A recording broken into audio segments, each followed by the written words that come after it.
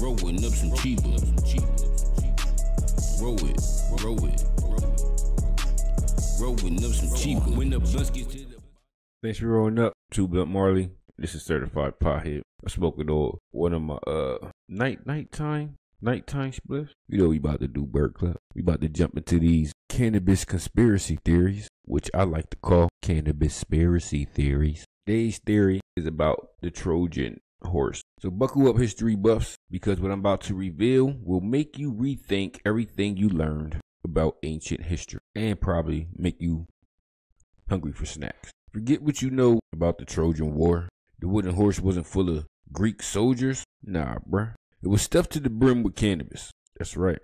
The Greeks didn't just win through cunning tactics. They got the Trojans too baked to defend themselves. Let me walk you through this step by step because I can already see the skepticism in your eye. But trust me, this theory is as solid as the Parthenon. That's probably not how you say that. Or at least as sturdy as a clay pot balanced on the donkey's back. What happens when brute force fails? Picture this. The Greeks have been sitting outside Troy's walls for 10 long years, trying everything from full frontal assaults to passive-aggressive letter writing. Hope you're enjoying the siege. Love, OD sisters. They've thrown everything at the Trojans and it's not working. The walls of Troy are impenetrable as the plastic wrap you can never get off leftovers. What is a frustrated army to do? Enter Odysseus, the guy who could talk his way out of a Cyclops cave. After a few long nights of brainstorming and probably a few too many drinks, Odysseus says, what if we don't fight them? What if we just chill them out? Cue the birth of the world's first weed war. Here's a riddle for you. A wooden gift at the city's gates are filled with danger, sealed by fate. Once inside, the city falls, and all the warriors climb my walls. What am I? That's right, they constructed a giant horse and crammed it full of the finest herb Greece had to offer. It wasn't a tactical weapon, it was a Trojan War version of a care package from Snoop Dogg. They called it Operation High Horse. Let me tell you, it was brilliant.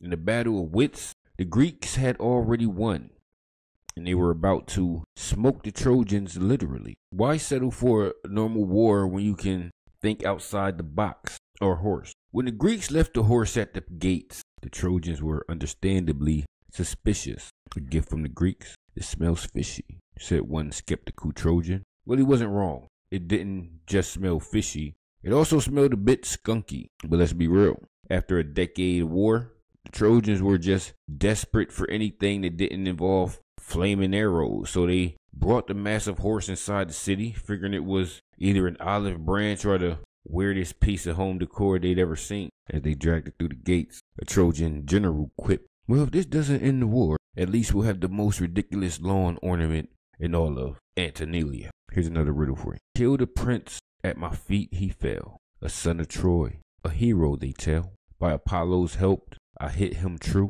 And now it's my name that heroes rule. Who am I? What's worse than an impenetrable city, an impenetrable fall? Here's where things get hazy. Once inside the city, the Trojans naturally start poking around the horse. One curious Trojan, probably named Hector McSnoop, cracks open the belly of the beast and, surprise, finds mountains of weed inside. At first they thought it was some kind of Greek packing material. You know, like those little peanuts that get everywhere.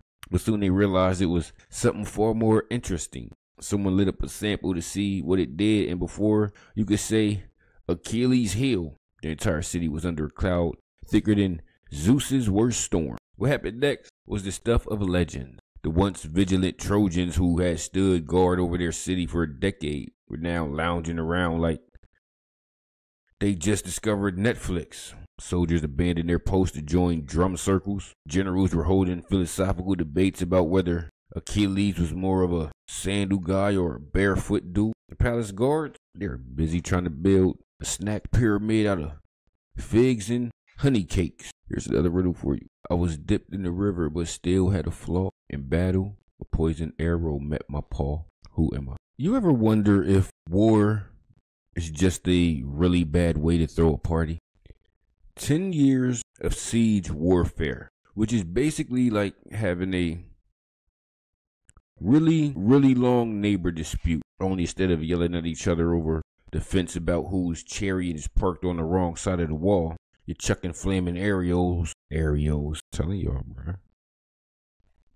I'm telling y'all, bro. I'm gonna stop saying words. You're chucking flaming arrows and shouting about honor. It's exhausting. No one can live like that. Then suddenly, this big wooden horse with a enticing aroma right out front. If you're a Trojan, when you think maybe the Greeks are finally coming around, maybe this is like the ancient world's version of we cool now. I mean, it's either that or it's the Trojan War equivalent of those edible arrangements you get from your aunt. It's at this point that you realize history might not be as glorious as it seems. Wars aren't always won by bravery and strength. Sometimes they're won by people just being done with it all. I'm talking about the moment when everything the most hardened warrior is just like, you know what? Forget the shield. Let's just vibe for a bit. Maybe Achilles isn't that bad after all. What's more dangerous than an army, a city full of stoners? With the Trojans thoroughly incapacitated, the Greeks sailed back under the cover of night, and by cover, I mean a thick haze of cannabis smoke. They waltzed into Troy like they were showing up for a toga party. Trojans, too high to care, proudly waved them in. Hey, you guys want to join in the feast? One Trojan might have said, blissfully unaware that the Greeks were about to give him the historical equivalent of, we about to break this up. Here's another riddle for you. I foretold it all, but none believed. My prophecies ignored, my words deceived.